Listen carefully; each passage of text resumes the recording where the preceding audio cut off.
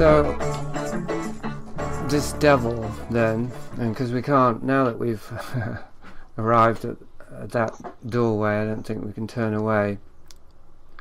I mean, you said on this podcast I listened to yesterday, it was about, you made a correspondence similar to the one I just made between researching conspiratorial elements of existence with studying the nature of evil. Mm-hmm. And you said that the human mind was not capable of contemplating evil. Contemplating, thank you, evil. Which I don't. Yeah. Mm-hmm. Well, I found that as interesting as a challenge. I would say that this is an interesting paradox also. I guess I find everything interesting. I should stop using that word. There's a paradox there because I don't use the word evil as a descriptor. I will use the word because people talk about evil and they use it, so I'll talk about it in that meta sense, as in what do people mean when they say evil. But I don't use it personally.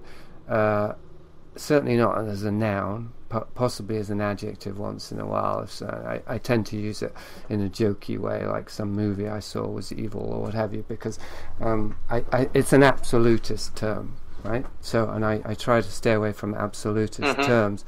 But on the other hand, paradox is that I would say that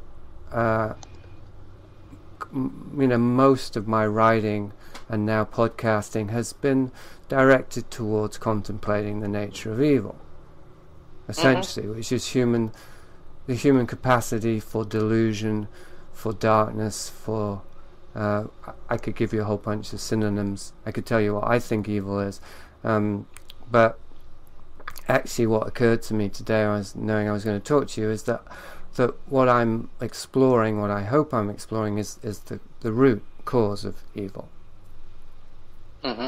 Which I imagine is, I mean, for a Catholic it's the devil, but then at least for a secular person, I don't know if I'm secular, but I'm certainly non-Christian, the question then is, what's the root cause of the devil? Like, where did the devil come from? Now, I'm not going to ask you that question because I know that you can't answer it, but I guess what do I want to say here? What we were talking about earlier, or I was rather, about how delusion. Well, you touched on it. How delusion can become real if we go all the way into it. I forget the exact words that you used. And I answered by saying about how whole systems of belief and correspondences can be generated over time by human beings if they persist in belief, which is a little bit close to, of course, Kekism and chaos magic and whatnot, but whatever the case, I think there's plenty of evidence for this. If people believe something for long enough and then they act on it, then it assumes a certain kind of reality, if only internally in their own minds, in the way that they perceive reality. So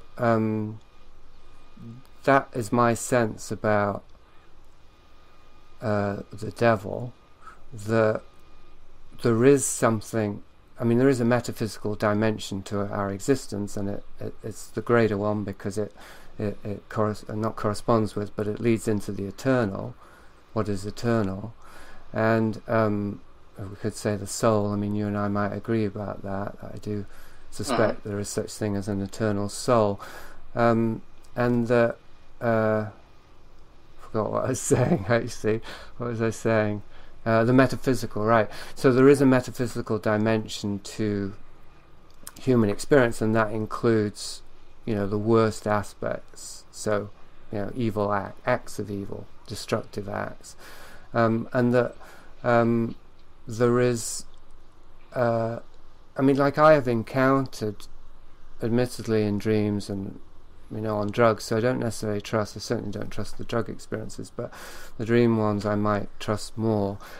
I would say I've encountered a presence or a force or intelligence that would be very easy to assume was the devil, and I'm pretty sure that if I were to encounter it now, I would be convinced that it was the devil. But I don't actually believe that. Like, I think that there is another way to see that and understand it.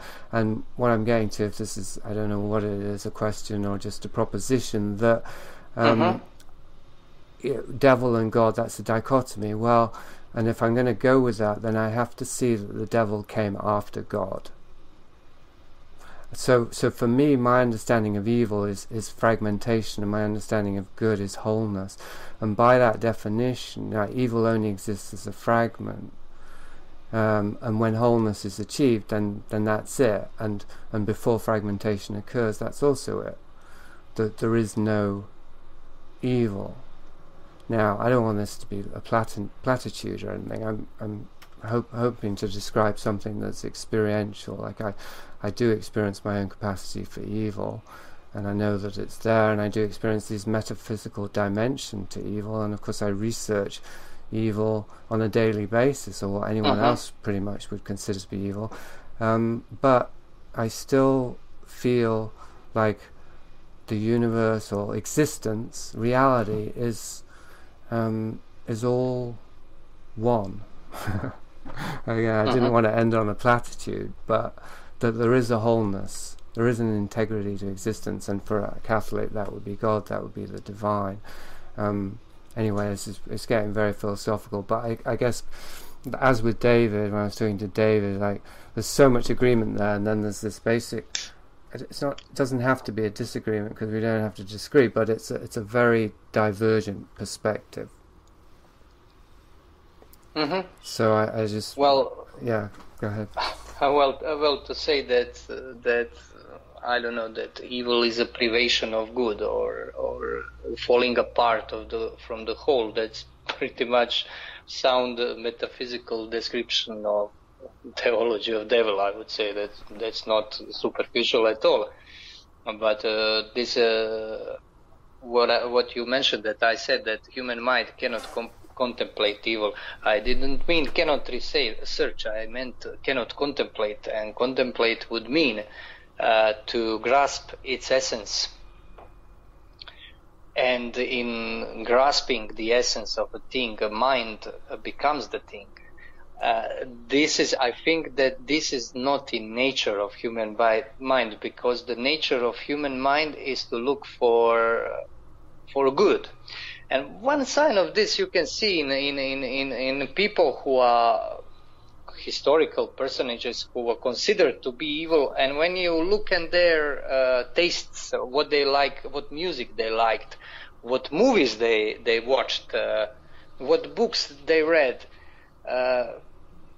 they were not, for instance, they were watching a movie, rooting for a good guy, and so on and so forth. Right. That's one illustration. I haven't met a lot of real evil people, 2 or 3 maybe in my life, but their communication with other people is in the guise of good, because they are, and what I want to say, nobody will come look you in the eyes and say, I want to do injustice because I love injustice. I love to to rape a small prepubescent child and then tear him limb to limb.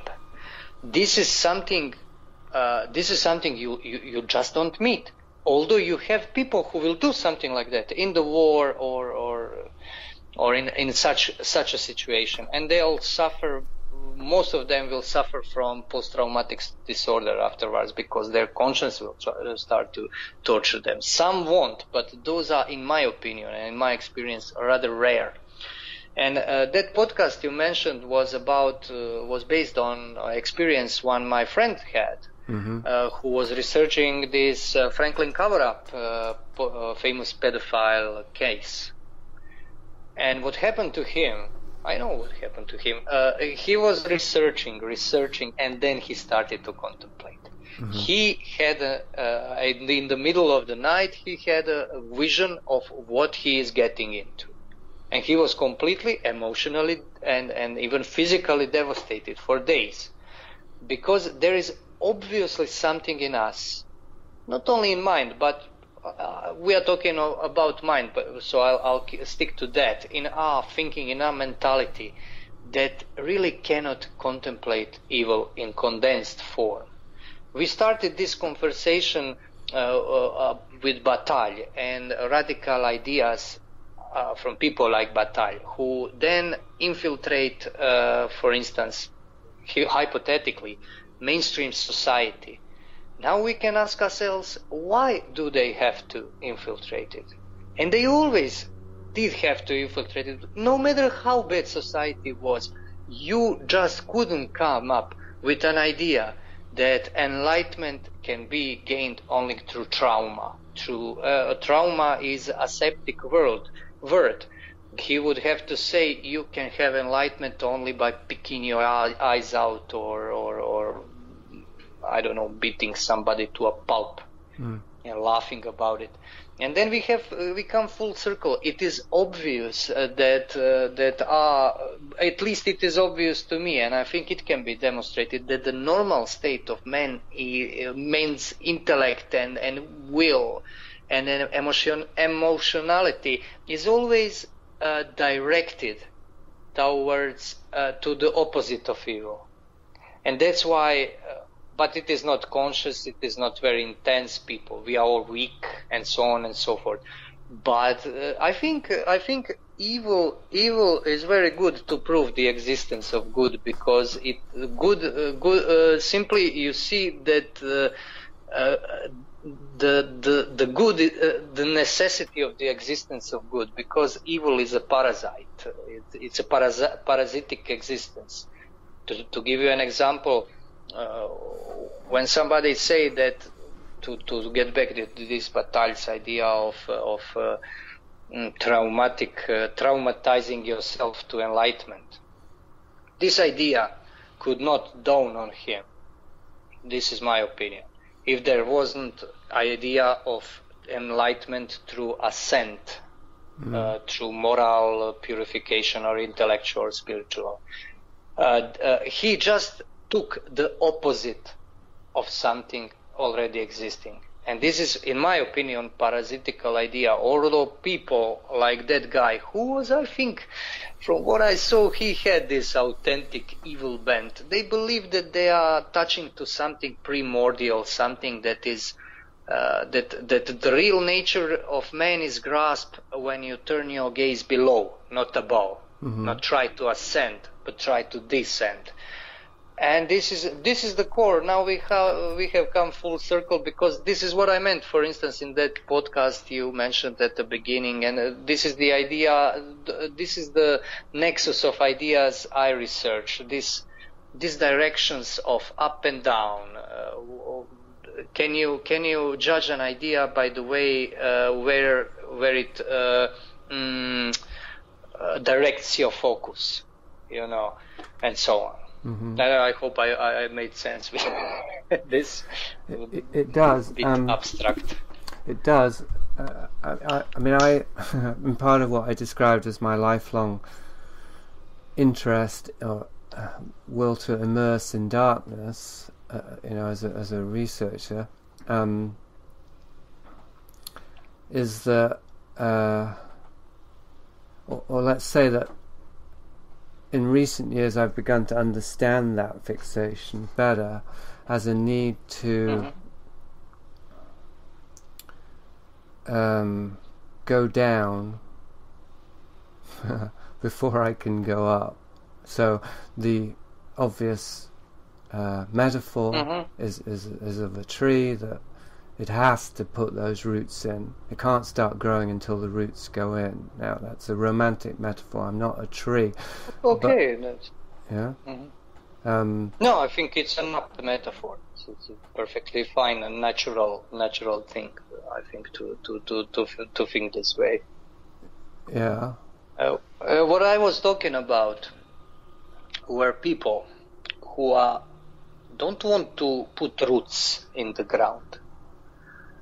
Those are people who want to dig the ground and to kind of to dig into matter, into mud of matter completely, with no spirit, and then dissolve the matter itself, to come to nothing, to come to opposite of what is highest. And this is the way of thinking. This is Satanism. This is, I would say, philosophical Satanism, because Satanism proper, in my opinion, is regularly tied with religion. So you have, for instance, at least in theory, satanic mass is performed by some defrocked Catholic or maybe Orthodox, Eastern Orthodox priest, somebody who was consecrated and now he is desecrating. This philosophical Satanism, you don't need no church for that. And for instance, those order of 9 angles ideas are precisely most radical expression of this, what I'm talking about. Because this is the idea of reaching the acausal. An acausal realm would be that which is not pure, which is pure chaos. In fact, there is no causal relations. And out of that manifests the causal world. And they always strive to go to the acausal because they see it as an infinite power. It is unbridled by anything else. There is no causal chains where something is bigger or smaller. This is complete darkness.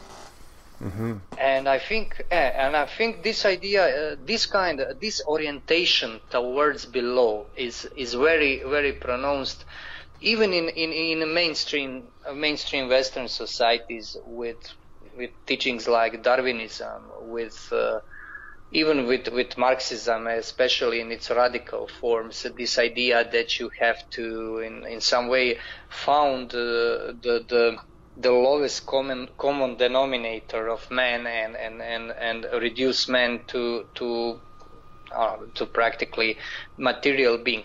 But what is interesting is that they go not Marxist, but this Satanist in the vein of, I think Bataille was one of them.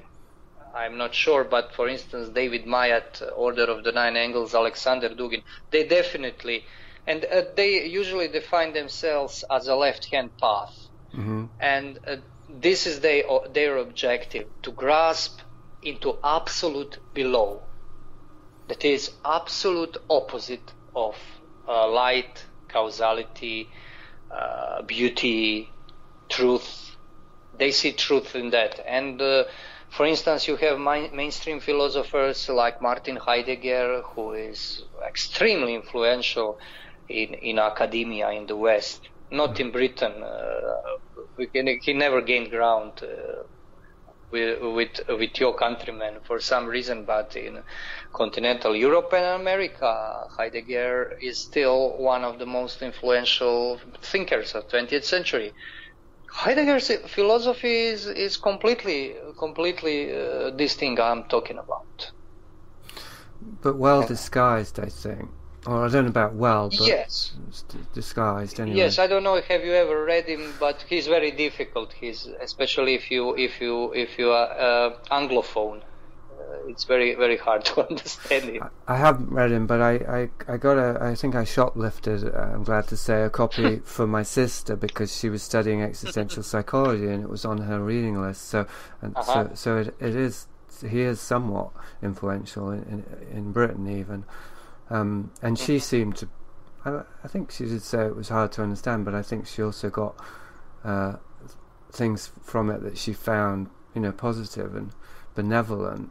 So recently I've been talking to somebody who's very down on Heidegger, Gary Height, and so he's kind of introduced me to the perspective that you have on Heidegger there. But I wanted to, go ahead. Please continue. I'll always. No, I wanted to go back to Bataille and this whole downward thing, and the left-hand path, and because I was on the left-hand path for a long time. I did a lot of drugs. Didn't do any. Well, actually, I did actually end up doing things I didn't even realize I was doing, but I can't just sum them up too quickly because they'd need context. But it was nothing too horrific, and it's nothing I wouldn't talk about. But anyway, I was on the left-hand path as a magician, occultist. I didn't do ritual magic much, but basically, and I understood it partially as, a lead up for the right hand path. First you do the left hand, that's in Castaneda. First you got to learn about the dark arts, and then you move on, etc. So my point of view now is neither the left hand or the right hand path is any good. I don't see them as one good, one bad. I see them as two sides of the same thing. And I would say the same about this upward and downward thing. I mean, this is my experience. I'm not necessarily addressing what you perceive, just what you said, that it's to do with the will to power. And there's the people who are going downward, they're driven by the will to power, but then so are many of the people who are seemingly aspiring upward, or at least espousing the values about upward values. This is what I was saying about the weird conflation or congruence between not just left and right, but nihilism and spirituality, or whatever we would say is the apparent opposite of nihilism. That they're actually bedfellows. Like the will to power will use whatever it has to. And so, specifically bringing back to specifics, like Jeffrey Kripal, the thing that this article he wrote about Bataille, I do remember one of the things I really zeroed in on that first chapter of Prisoner of Infinity, was he used the example of the Hadron Collider, and how it was necessary to smash matter to get to the smallest particle in order to discover the true nature of existence. So he was using an example of how violence is necessary in order to attain truth and enlightenment, which is exactly what I was confronting him about, and exactly what you're zeroing in on there, from the scientific perspective. Digel čašu, spustil je nebo, videl ju je, zato jer ima čisto srce.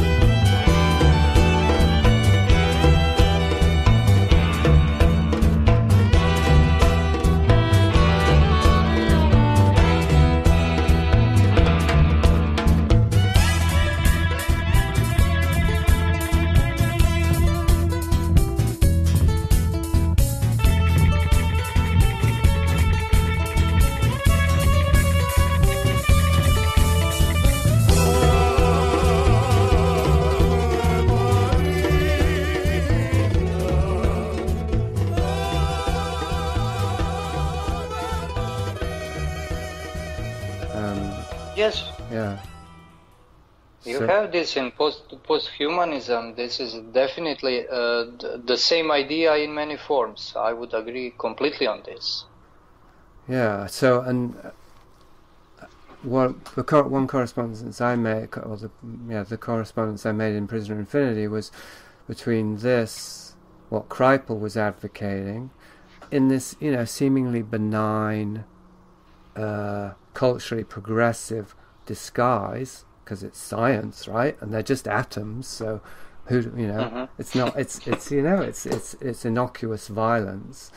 But on the other hand, he's promoting somebody like Whitley Strieber, who was a victim of MK Ultra, who was psychically traumatized as an infant, raped and tortured, and who knows what exactly, because he doesn't remember it, and that allowed him to access these dissociative realms in which he supposedly had an experience of the visitors, and that led to this massive industry of alien abduction literature. So the obvious correspondence there between smashing matter with a Hadron Collider and hacking into the psyche through trauma, through violence, through ritualized, organized abuse of children. And I think that's what you're touching on, whether the attempt is to access this acausal realm where it's possible to shape reality. I mean, it's not reality, but it creates a surrogate of reality, it seems. I mean, that seems to be, I don't want to say the goal, but that seems to be part of what you're describing, I think. Yes, I think it's a will to recreate a reality at will, because I think the real motive in this breaking apart atoms, for instance, which is, by the way, a pretty mainstream way of thinking, come to think of it. Yeah. And this, for instance, in Order of the Nine Angles, when they mentally and by some exercises and by political terrorism they want to bring about to invoke chaos, is an attempt to remodel society, to remodel oneself, because you break. Idea is that you have to break everything up and then remold it at will, and you are some kind of pure ego, because this is the philosophy of ego, pure egoism and isolation, right. And aspiring towards upwards, traditionally, not only in revealed religions, but in pagan metaphysics as Neoplatonism, Platonism, which is, in my opinion, a proper compendium of ancient Greek philosophy. The idea never was that going upwards means that you are climbing upwards, but that which abodes upwards gives you an act of mercy. This is even in philosophy, for instance, in Platonic philosophy, the knowledge of this higher let's say, higher and at the same time more sublime and more interior reality is a gift bestowed upon thinker who is mentally focused on this, who is doing kind of mental prayer, one could say.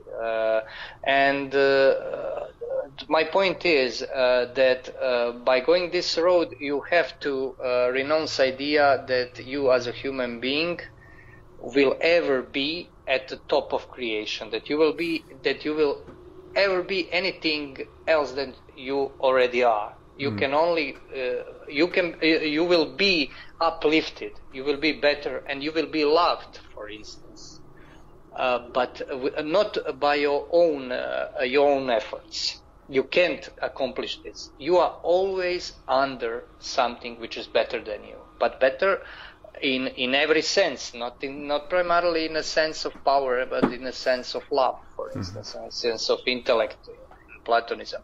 Whereas these guys, these modern Satanists, because they are very modern, this is very modern outlook, by going into this acausal, are doing opposites. They are trying to deify themselves, in fact, I would say.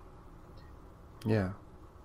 Posthumanism is posthumanism. For instance, this what's his name? That famous Google engineer now, Ray Kurzweil. Yeah, He's a typical example of that pitiful postmodern God. He wants to be God. He wants to store all of his memories on hard disks or something, because of course his memory is failing him as he is getting old, and he probably doesn't want to let go. And I remember reading his Singularity is near book, and it is patently obvious from that book that man is so horrified of dying. Mm-hmm. that he cannot imagine a world without himself, and he cannot cope with losing power and control. And this is terrible. This is really most in my perspective the most degrading idea that man ever came up with, this techno-posthumanism, this idea of turning people into cyborgs and robots. Yeah, I would agree. It's ironically, I'm actually talking to a transhuman advocate tomorrow. Not exactly looking forward to it, but as a case study, I mean, it's quite hard to find one that it's possible to have a conversation with, because I think it's so profoundly disconnected from reality. Yes, precisely. You can't relate to them. No, and it's very difficult to know what kind of language to use or what to refer to refute a delusion of that sort.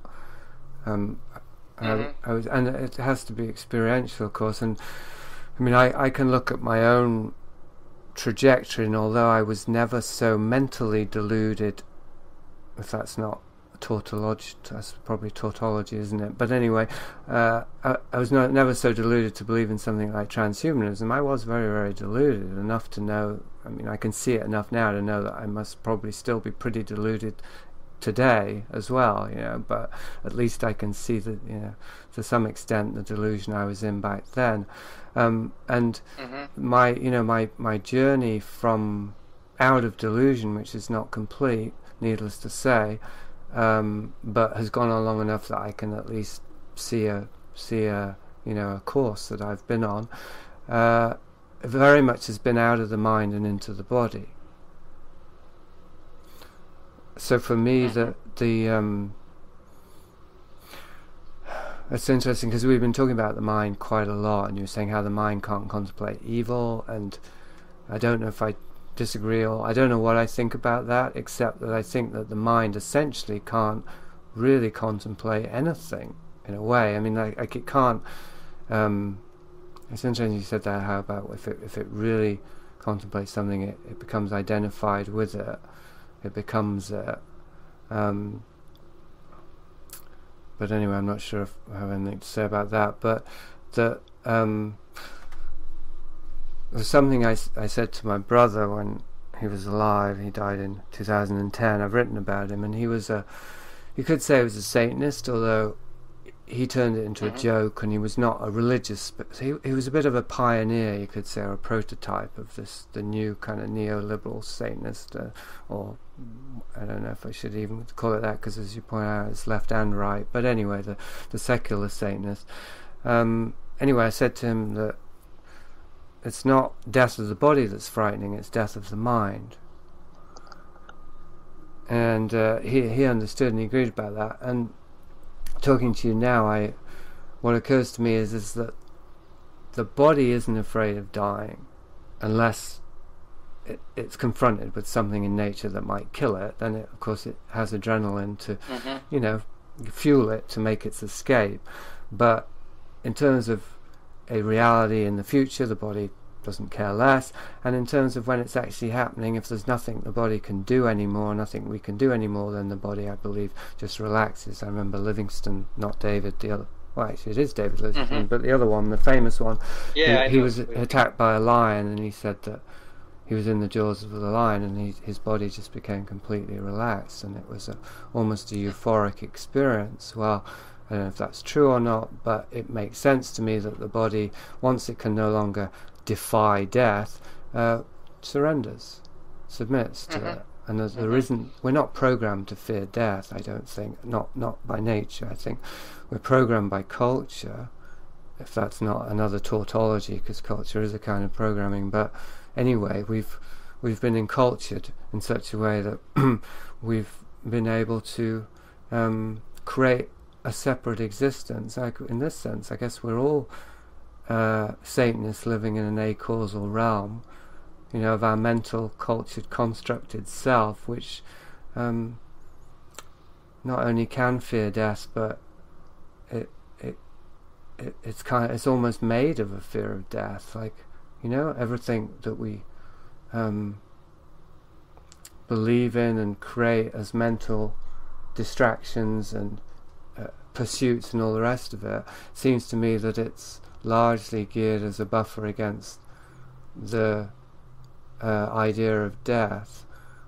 So in this sense, like, you know, I wrote about Ray Kurzweil in Prisoner of Infinity, even though I find it so distasteful even to read anything he says. You know, I just cannot relate. But I can relate to fear. You know, fear of death. I do experience that on a daily basis, just thinking about it. So anyway, this is not leading necessarily to an opening for you, but I guess that the desire to transcend and the desire to create this perfect ego, that seems to be a desire simply to transcend the body. I mean, obviously to transcend death, but to transcend physicality. And I think you were saying, at least I would say this, that we can't transcend physicality. Yes.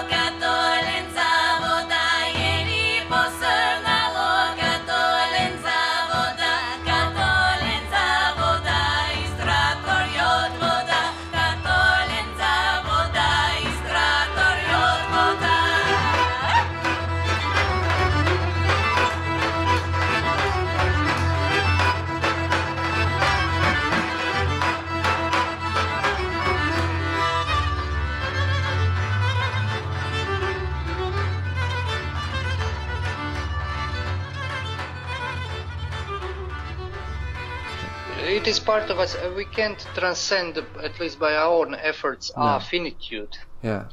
We are finite, and I think those people like Kurtzweil, and I agree, it is a very distasteful idea. He's trying to transcend the body by more perfect body, more coarse body, to make it eternal in the chrome and metal. Yeah. This is unbelievably crude, barbarous, even to even come to this idea. Yeah. So that's why I consider posthumanism to be probably the most depraved idea current now. Well, but they have. I mean, again, like I was saying about Keck and that whole audience cult. These transhumanists, they do have a lot of raw material for their fantasy, because I imagine that, you know, my transhumanist friend would answer that by saying, no, I'm going to become the cloud, you know, and that's non-physical. So it's there's this idea that actually we're using technology to transcend technology, that we're tapping into the metaphysical realm through these physical means, which I think there is some truth in that. But the problem is that, I'm not sure how to sum up the problem. I think you already did. Like, we can't do it by our own effort. So all we're going to do is create. We're creating hell, I think, essentially. Like, the more effective we can be in terms of transcending the physicality, the more disembodied we become, the more lost we're going to be. Yes. Although I do think that posthumanism, it's more like artistic, intellectual movement. They do have some inroads in politics and so on, but I don't think that anything will come out of it eventually. I mean, okay, I wouldn't like to go into that. This is a broad subject. For instance, I subsume in posthumanisim many things, not only this avant-garde posthumanists who believe in this merging with machines. I consider, for instance, alt-right in many senses posthumanist, because, for instance, they are supposed traditionalist and they believe that they can imagine Donald Trump into presidential office by using internet. I mean, that's also posthumanist to me. And they don't dream about merging with machines, at least not all of them. They have some specimens promoting this idea. But yes, I think it is a really extremely depraved system of thought. And what you said earlier, it is very hard to relate to those people, and this is only the sign of the isolation into which they are putting themselves by this idea, because this is idea of complete isolation and egoism. So I'm sorry, I can apologize to all posthumanists listening to this. I can't find nice words for them. I don't think I have any post-humanist listeners. That would be very strange. Well, I have this one who I'm speaking to tomorrow, and I have to ask him, like, why do you even like what I do? Because I want to find out. I may be doing something wrong there. But referring to your point about it not going anywhere, I mean, I would agree in terms it's just a dead end by definition, and then add to that Earth's resources probably aren't going to support it, and many of these tech heads, they don't even consider the fact that the power outlet won't work if you know, the economic system collapses, or if oil runs out. They just see there's a power outlet, right, and it's always going to be there, kind of thing. They don't think that far ahead. So, and that is the case with delusional systems of belief, that they're, and it's back to this isolation, that they're hermetically sealed, and they're not allowed to refer to reality, of course, because they couldn't survive it. But, you know, as a counterpoint, I wrote about transgender recently, and one of the reasons it interests me is that it intersects very specific points very clearly with transhumanism, posthumanism, postgender. As an ideology, this is one that is more mainstream than transhumanism, and it's certainly been very effective in terms of taking hold, as in people support it without understanding it.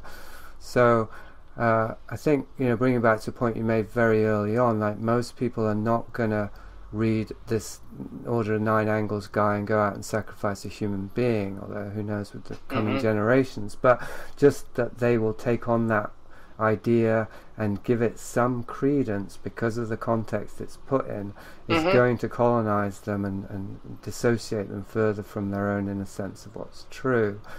Then I think that's more what we're looking at, that these ideas like transhumanism and transgenderism even more so, I think is very powerful in that regard.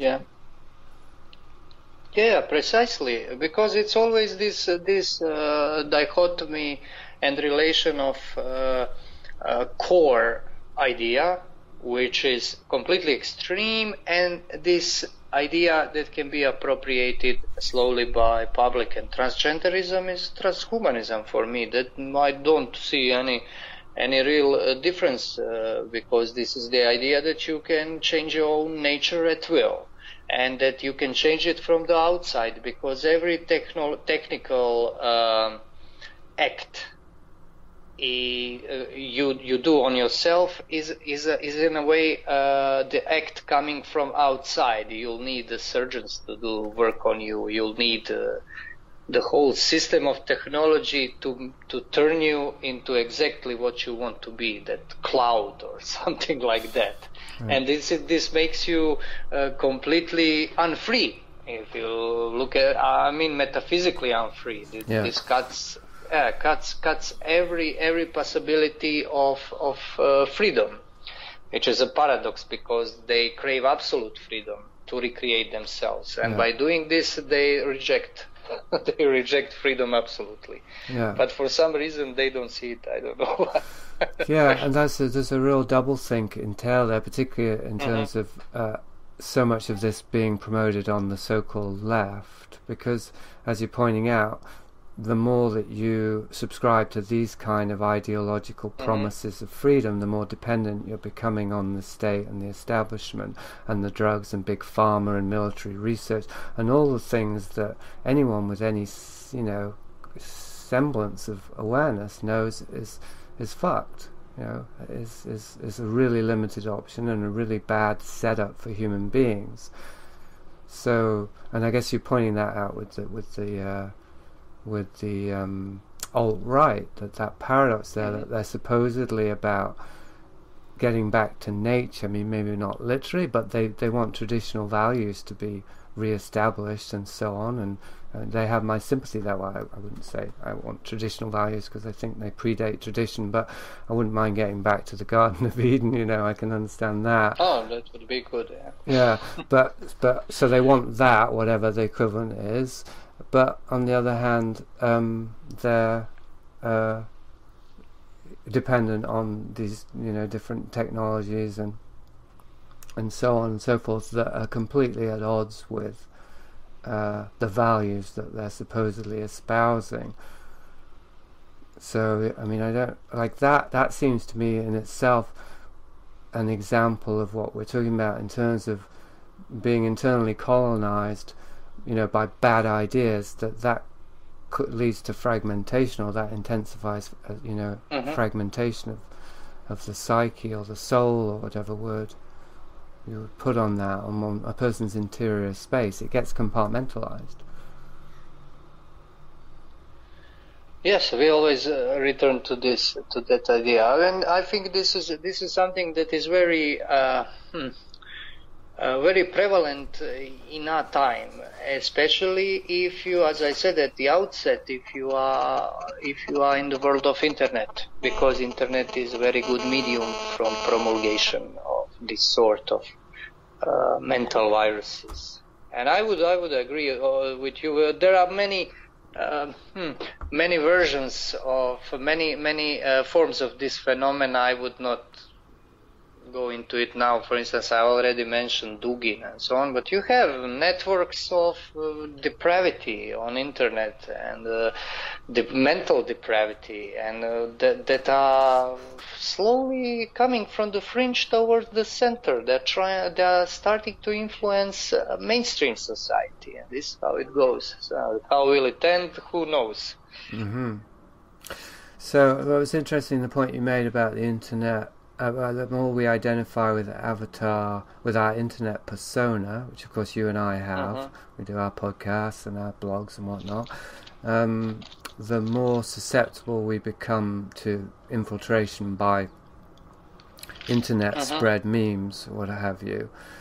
I guess because, I mean, you said it in a specific way, but I'm thinking also, maybe it was what you said, that we become, we're made of the same stuff. It's like we start swimming in that water, then we start, drinking it as well. We become constituted, more and more sympathetic, I guess, to the medium. This is why I do use Facebook, but I always use it with great reluctance, because Facebook is an internet within the internet, and it's very clear how it creates its own context for communication, and it transforms people's awareness. How they see themselves, and they become Faceborged. I noticed Facebook is very interesting, because I noticed that there are some people who are not the same people when they are on the Facebook as they are in real life, because I know them in real life. And paradoxically enough, they can get much more intimate about themselves on Facebook than in real life. This is really, which is really a lunacy. I mean, for all the world to see their inner mental and emotional states, and they want to kind of brag about it. I think Facebook can drag these narcissistic tendencies in people to the fore. Yeah, well, I think now you're saying that, I think it has to do with, like, we all want to be validated and feel that we have value, and it's very scary if you share really personal stuff and it gets rejected. Well, Facebook accepts everything. Like, it's run by corporations who are taking that data and using it for their own corporate ends. So basically, your intimate stuff is going to be useful. It's the most cynical and the most kind of debasing use of it, but at least you know that it's going to be liked. Literally, you'll get those clicks, and you'll feel okay. So that's really, it's pretty grisly to think about. That people are, well, I guess, so dissociated, but also so desperate to feel like they're being received, and then Facebook. And so this brings about to that question of, is it a conspiracy or is it happening? And, I've, for quite a time now, I've juxtaposed the word complicity with the word conspiracy, and I say, it's both, but it's more about complicity, because we are complicit with the conspiracy. Therefore, there is a conspiracy, but it's not an us and them. There isn't a clear dividing line, because it only exists through our complicity with it. So then it's so much deeper and wider than even David Icke and his crew to ever really allow for. I would agree with that. I think that this clear-cut idea of some kind of evil elites good nature messes that's completely ahistorical and a counter to common sense. It's more about complicity with the lowest aspects of human nature than with anything else. And that gives rise to a system in which those who most embody their lowest nature have the most power and influence. So then you do end up, I think, with the machinery of conspiracy. But it's like before that was us. I mean, obviously it had to come from somewhere. I guess this is where I have a problem with the devil, because I want to, and I think it is possible for the buck to stop with us. Like I think we can trace all of the world's evil to ourselves and what we've done to ourselves without passing the buck on some metaphysical entity, even though we may have created a metaphysical entity. I think we have, but I still think before that was us. Yeah, no, I don't think that we are the origin of this. I understand why you have this idea, but I don't think it really not because it can explain. Maybe you can explain everything with that, but until the moment maybe you'll meet him in your life. God forbid. Well, like I said, yeah. I mean, I have had that experience, and if I have it again, I will change my mind when I'm faced with it. But there are many things I've experienced that later I was able to see, that was just me in some sense. That was an aspect of me. So, I mean, let's say I keep it open. I try to keep that open, that question.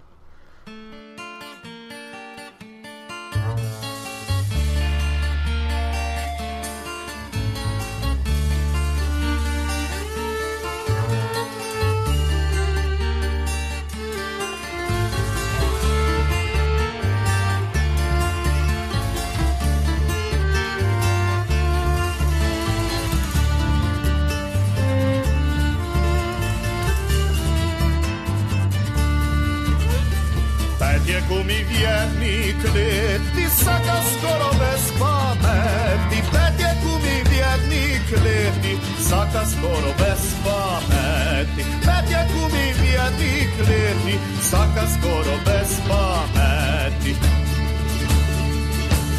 Prva, druga, treta, četvrta, peta. Prva veli pite kuma, bude meni već razum. Puni pehar na lukava, druga teško si izdihava, puni pehar na lukava. Treća pa ko stolnu ruži, na muža jako tuži, štvrta veli nije šala, daj se skoro blago hvala. Štvrta veli nije šala, daj se skoro blago hvala.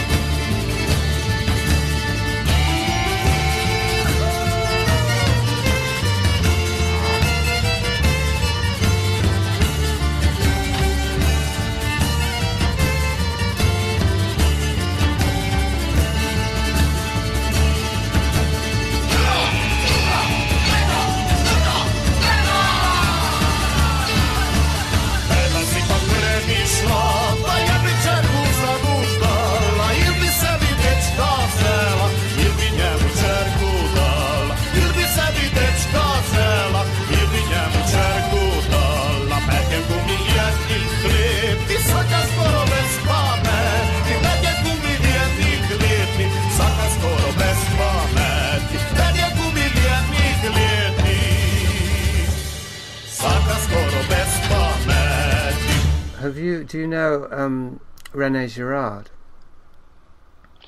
I know who he is, but I never read him. He's a Theology of Sacrifice, is it not? Yeah, Violence and the Sacred, Mimetic Violence, the Scapegoat Mechanism. Very interesting, and he was a Catholic. He converted to Catholicism, which might interest you. And I think his work has been very useful to me anyway, in terms of understanding, again, what's deeper than conspiracy, which in terms of like basic socio-psychological principles that can be applied. I see it as like a lever, and if you discover this lever within the human psyche and within human society, then it takes very little pressure on one end to create enormous change on the other, and so that does allow for things like social engineering that are not the way that we understand them in terms of conspiracy theory and people mapping it all out. It more relates to basic principles of human existence, which, if they are understood, can be applied, and then they cause enormous kind of effects. But anyway, Girard is. I would recommend him if you are interested in those sorts of things, those kind of anthropological writings, because I think he was quite a pioneer in terms of creating new models for understanding. Yeah, I'll give him a look. Probably, I know about him, but never read him. I don't tend to read the modern theology, although he's more anthropologist, I think. But I will probably put him on my schedule, which is rather overpopulated with books, because for the work I do, besides the work I do in real life, I really have to study a lot. So I started to make some kind of a system, to make a schedule for books, for documents, and so on, so I don't get lost in all of that. I cover a lot of subjects. Yeah. Well, that was my impression. I was glad. And that's not necessarily good. Well, only you would know that, I guess. I mean, I found it quite difficult to get into what you were doing, but not that it hasn't been very long. But within the first week or two of reading it, I was finding it difficult to get in. To I don't know how to put it, but like there was just a lot of different angles that you were exploring. So I imagine probably true of what I do, that if somebody isn't familiar with it and they just come in midpoint, then it takes a while to orientate themselves. And, so it was useful. The podcasts I happened to listen to last night were useful in that regard, because they were more. They were less information based and more like you were talking more about your perspective on things, which is generally what interests me. I mean, I do like to get into information because I like the details, but it can take so long. Like I wanted to ask you about what you think about socialism and Fabianism, because I grew up in a Fabian family. I didn't know it until recently, but I would like to get your take on that, but not today because we've been on 2 hours already. But do you have a take on Fabianism? Yes, well, Fabianism is also something on my schedule. I have to read the classics, Sidney Webb and others. I think Fabianism is a bit overemphasized in these conspiracy theory circles. I mean, it's a the philosophers I despise most in this world, like Bertrand Russell, were Fabians, but I think the Fabians are a bit demonized, but they are this brand of eugenics-oriented left, which is always sugarcoating very sinister principles. But I would have to go into literature. I mean, I read Herbert George Wells, I read Russell, I read a lot of people who were Fabians, but never read what they said about Fabianist movement or party themselves. I do think it's a sinister political movement, but maybe. I think I don't know situation in England, but I think they still exist as a registered party. Well, the Labour Party itself is Fabian, or at least it has been. They infiltrated. They created it. They didn't infiltrate it. They created it. That's it. Yeah. So, and that's in terms of the archetypal thing that you talk about on your podcast about evil, that. Evil always wears a mask of good. They actually have the wolf in sheep's clothing, Yes, that's fascinating. That heraldic image of theirs. Yes. Yeah, and for me, it was very interesting and a bit confounding to find out what you just said, that the Fabian Society is the bugaboo of the right, because I hadn't even really heard of them, and I only started looking into them because I found out my grandfather was a founding Fabian in our county in Hull, and so I thought, well, let's find out about the Fabian Society. And so at a certain point, while I was finding out my own stuff, I hit upon this other narrative, which is the one you're talking about, which it isn't necessarily false. I found the same with the Tavistock Institute. Like, if you read the literature about the Tavistock Institute out there, you'll probably, I don't know about you personally, but I anyway would end up turning away, going, I can't be bothered. It's just, it's just I'm not convinced. It's not well researched. It's not well documented. It just sounds to me like conspiracy theory, and in the worst sense. And yet, again, with Tavistock, as with Fabian, the stuff I found was independent of all that stuff. And then I started to see, well, actually, that's really weird, because these badly written books seem to be badly researched, are written from an emotional perspective. They're not neutral. They're actually referring to these same facts that I'm uncovering. So then it starts to look like this is actually deliberate means to discredit information, because certainly that's the effect. The effect is, like you said, well, I think the Fabian influence has been exaggerated. Well, I mean, that still may be true. I'm not saying it isn't true, but I found out about the Fabian influence and how far-reaching it was by avoiding most of those sources and just following other leads, and they just kept popping up. And so actually I could send you what I wrote. Probably might be helpful to you, because it's Occult Yorkshire is basically that, and it doesn't refer to LaRouche or any of these dodgy sources.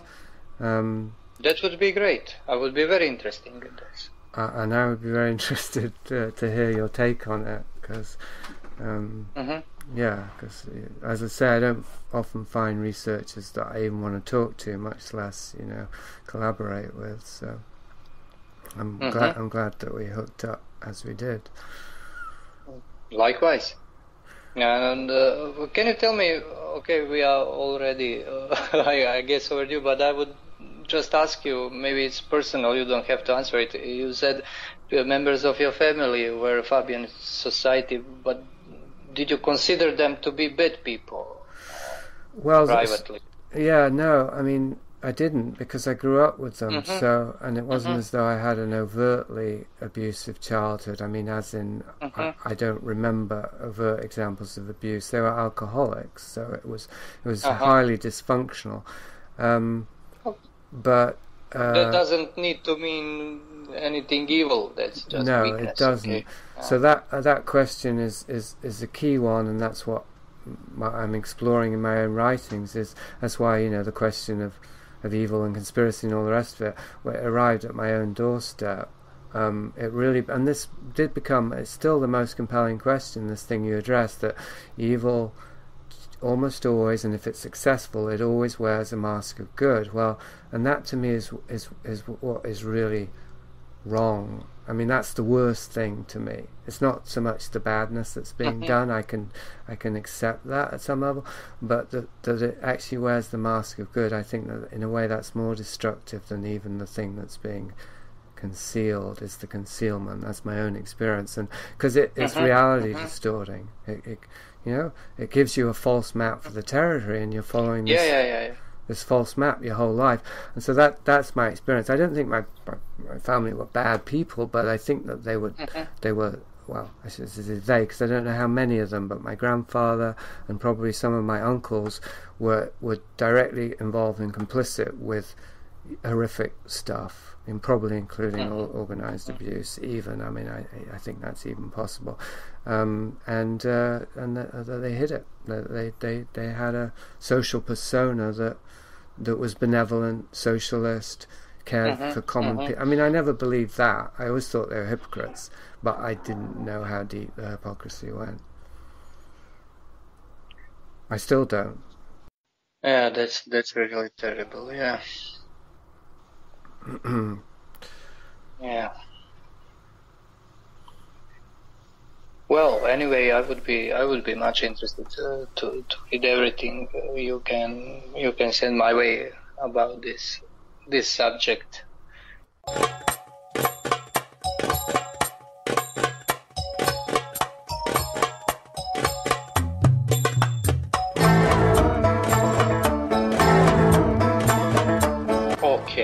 Okay. You kind of sound like a little bit like Zizek Jr. I hope that's not an insult to you. It's not Zizek, he's crazy, but I think he's a benevolent guy. I think he's so. a Slovenian, I'm Croatian. We talk a different language, but he can speak Croatian also. So I wasn't too far off the mark. No, it's we were all, that was I don't know if you remember that country, Yugoslavia. I do remember, yeah, when it got And split up. Yugoslavia broke up, and Slovenia is the westernmost republic. And Žižek and Laibach are two most famous of their exports.